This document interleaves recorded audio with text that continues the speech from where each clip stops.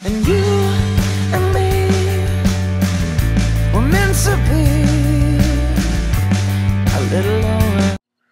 Hey everyone, welcome back. Hope things are going really good for you. Today we're going to end up talking about Joseph, the story of Joseph. So, where we're at in God's Word is basically we're going to meet Abraham's grandsons and his great-grandsons. A couple things that are revealed about God's redemptive story through Joseph's story is, first, we see that God's plans are never thwarted, despite the best human efforts. Even when something is meant for evil, like, getting rid of your brother and selling him into slavery, God can use it to be, or for his own good. And second, we begin to see God start to fulfill his promise to Abraham to be a great nation. The people who the Messiah will come from. And anyways. So for the hook question, I think this is a really good one actually. And it doesn't matter if you're talking to junior high kids or adults. This is a good question. It says, if you were up for it, talk about one of the worst days you've had in recent memory. Or have you ever been accused of something that you really didn't do? What happened? Okay, guys, for transition time, I'm not going to read the whole thing to you, but it's pretty important to go ahead and just read that to the group before you actually tell the story, because that's going to set up the story well for you. This is a big chunk of scripture. I just want to say I hope everybody's remembering to encourage people to use the bookmark, and so the passages for the bookmark are 8 chapters long. So the transition really sums up those passages and sets the story up. Okay, so here's the story from God's Word. Joseph's brothers didn't recognize him when they were talking to him. So Joseph decided to go along with it and let them buy food. And he told the palace manager to fill their sacks with the food and to put Joseph's favorite silver mug and his money into his youngest brother's sack. So that's what he did. See, Joseph was planning to test his brothers with a setup.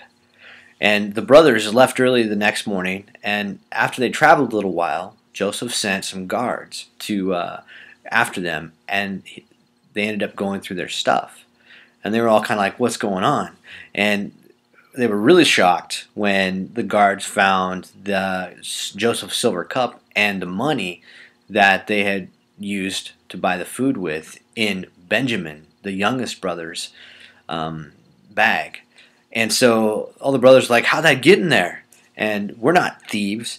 And they tore their clothes because that was a way to show they were really upset back then.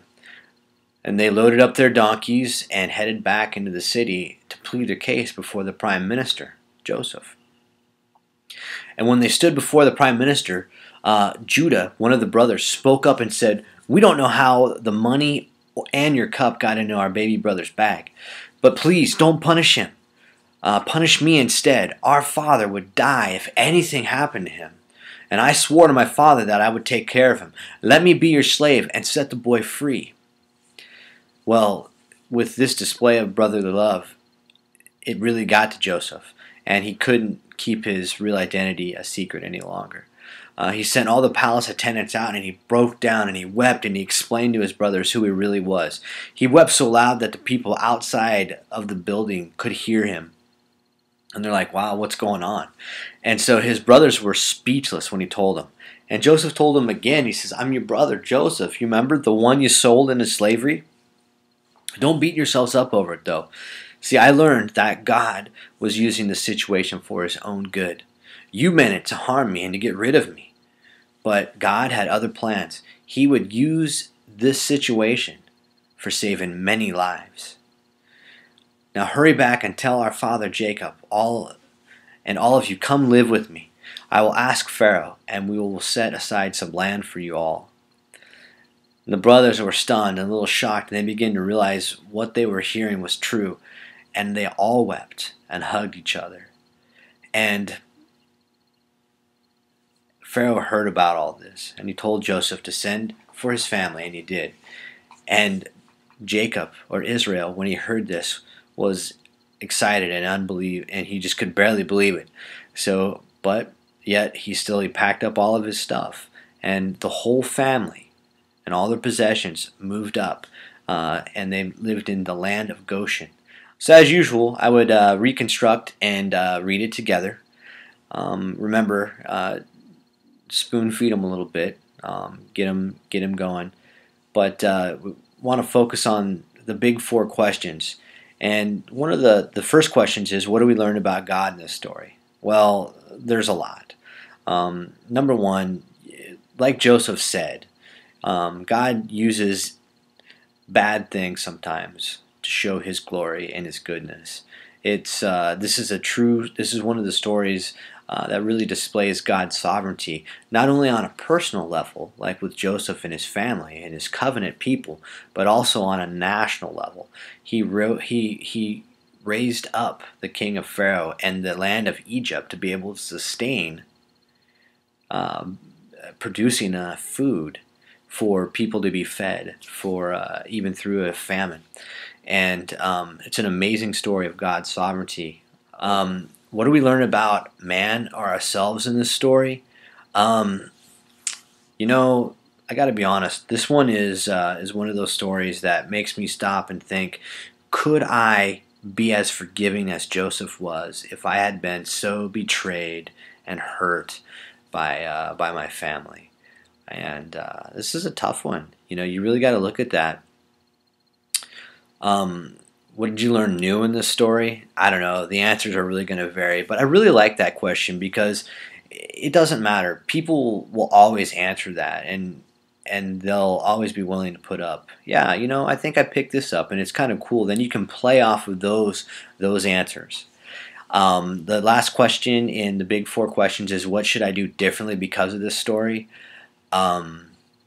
You should be looking where God's working. You should be thinking about the many blessings that you do have and be thankful for those things, and make sure that keeps you having the right perspective. God is in control of things. Extra questions. The first one is, why did Joseph test his brothers? Well, let's be honest. They suck. They sold him into slavery, for crying out loud. I mean, you kind of got to be a little careful. And they weren't real happy with him the last time that they saw. So he was really looking to see if they were genuine, and if anything had changed in their hearts and their minds. And what did he want for himself out of this test? Well, I think he really wanted to see a changed heart in those brothers. And Judah really stepped up and did that. The second extra question is, share a time when you forgave someone who hurt you. How did it all turn out? It would be really good if you could get to this question in this particular in this lesson. It's a great question, and you'd be surprised how many people are walking around and they've still got a lot of hurt and more emotional scars that they're carrying around, and they haven't settled issues, and that's a dangerous thing. We need to take care of. We need to forgive from the heart, even if the person doesn't acknowledge or even care that they hurt you. That stuff will just eat people up. You got to help them get rid of it. So, anyways, moving on. The in between things to do in between group. I love this one. Take time this week to thank God for all the things you have in your life that made you who you are and brought you closer to Him.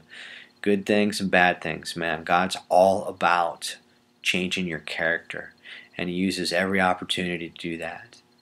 The second thing is, ask someone in your group to share some of the blessings that God has put in their lives. This is really cool too, because you get to thinking about what God has done for other people. You get to hear how God has worked with other people as well. So really good stuff. The memory verse for this week is Genesis 46:3-4. And that's a promise that God made to Israel, or Jacob. It's actually a restating of the promise that God made to Isaac and Abraham prior. So thanks, guys. I hope your week's going good, and I hope these are helpful. Send me your feedback.